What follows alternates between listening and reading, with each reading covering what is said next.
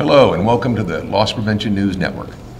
Today we're with the loss prevention leaders of the National Retail Federation, Gary Johnson, the current chairperson for the LP Advisory Council, Rich Miller, the vice president of loss prevention for the NRF, and Joe LaRocca, the senior advisor for the NRF. Today we'd like to ask you some questions, gentlemen. Rich, how about you?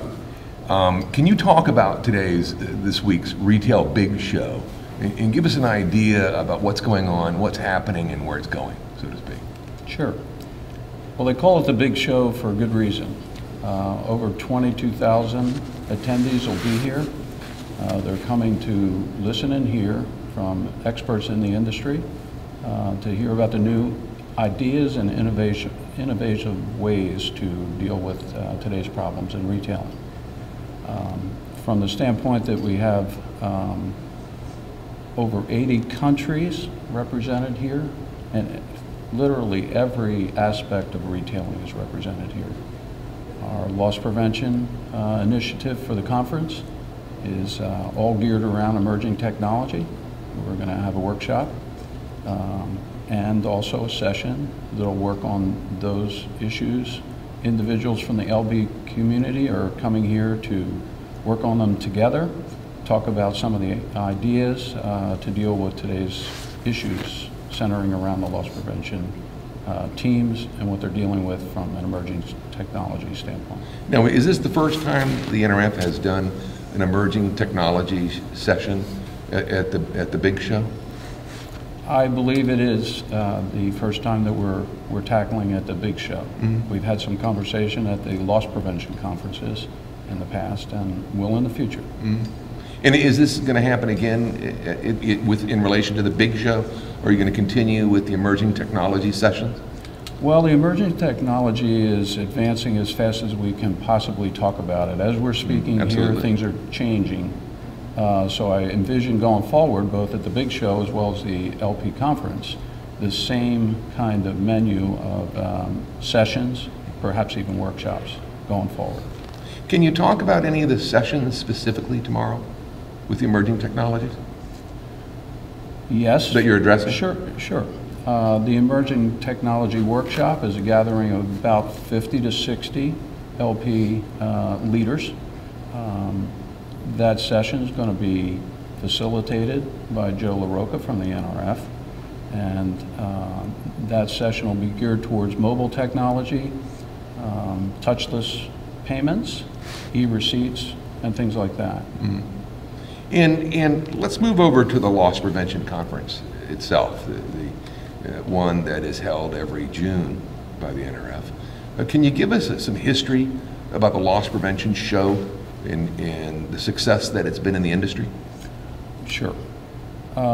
Myself, I've attended over 25 years of loss prevention conferences with the NRF. I've been involved in helping to plan those for over 20 years on the advisory council.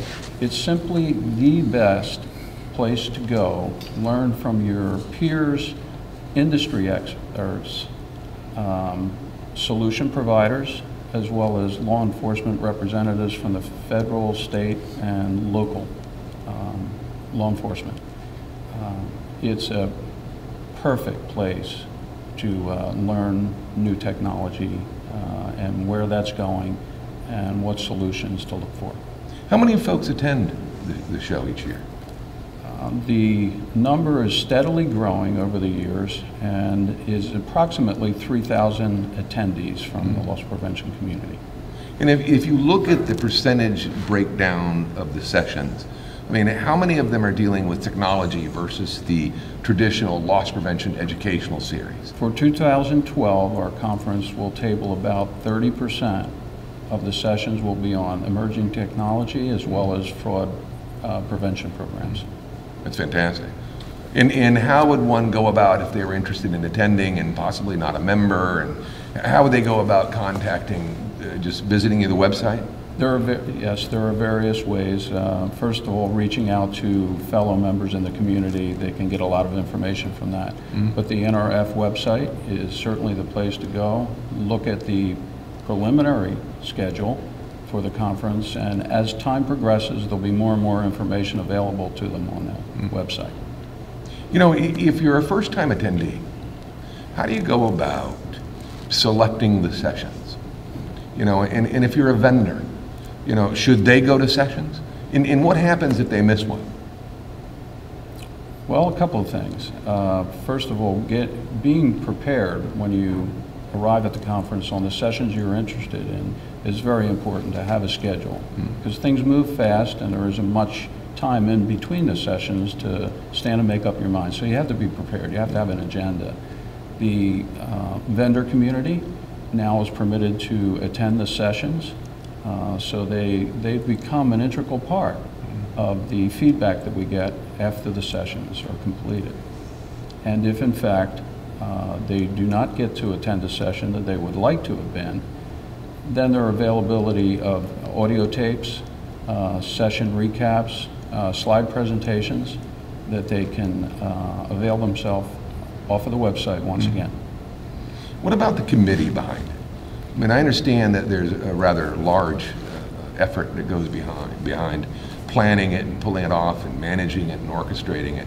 Can you give us a feel for the committee, the actual loss prevention community members that participate and help the NRF pull this off each year? The committee, the main body, oversight over all of the committees within our LP group is the Loss Prevention Advisory Council. That's made up of approximately 30 seasoned leaders in the industry.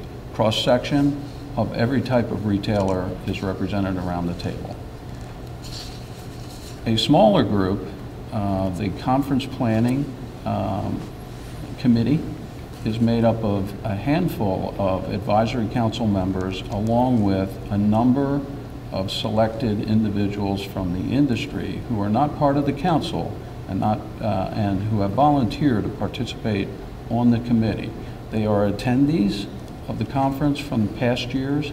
They help us put together in a very thoughtful way what's been a good session to repeat, how it should change, what that should look like, the dynamics of having a panel discussion versus an interactive session or a straightforward lecture. So they're very helpful in helping us put some perspective around that from an attendee's standpoint.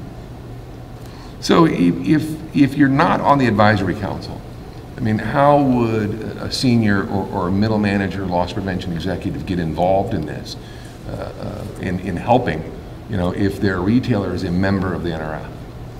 Well, specifically at the conference, we always make a point of passing the word down at the conference that we are looking for participation from the community, and people who attend the conference certainly have a good perspective on what they like and what they dislike.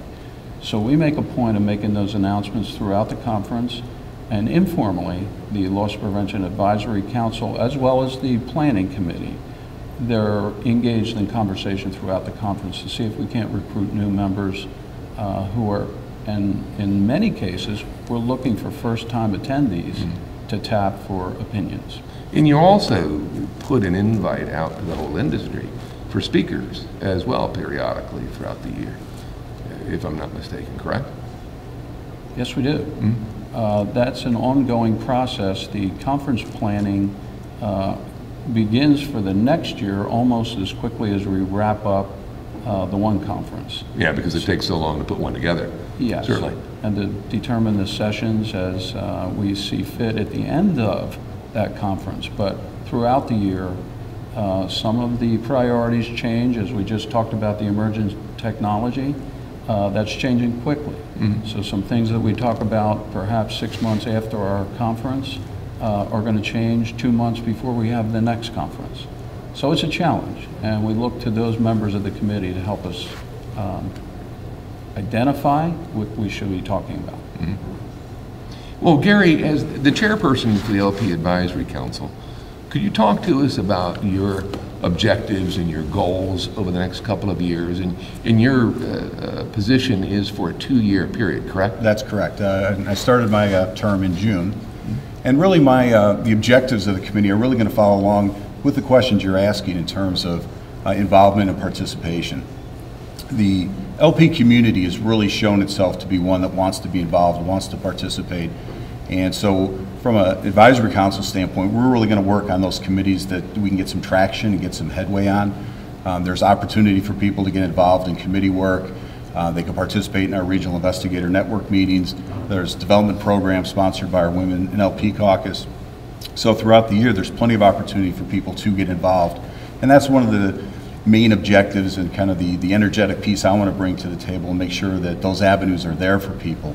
We recently had a meeting in Washington, and all of the chairmen were there for the committees, and we really talked about how do we look at different avenues of inclusion to involve people, look at different avenues, perhaps like webinars, things of that nature, so that we can get more folks involved. So if I were to sum it up in really one term, it would be involvement. That's the objective. And that's your goal for the next 2 years? Yes. You know, you've been involved in the NRF for well over 20 years, you know, and obviously you've grown, you've learned, it's been a great experience for you. Could you talk to us about, you know, what that has meant to you? The NRF, the 20 years you've been involved, in what value that's added to you, yourself, as an executive, and to the retailer that you've worked for? Sure. Really, the largest thing I've gotten out of my affiliation with the NRF is really networking. So no matter what phase of your career you're at, if you're a new person, if you've been in the business for a while, I've really learned that you can't underestimate the value that networking brings to the table. I have a database full of names that I can call on a moment's notice if I need help, if I have a problem, and again, the LP community really reaches out and embraces that kind of, you know, shared spirit. So that's probably the biggest takeaway that I would tell you that keeps me coming back to the NRF.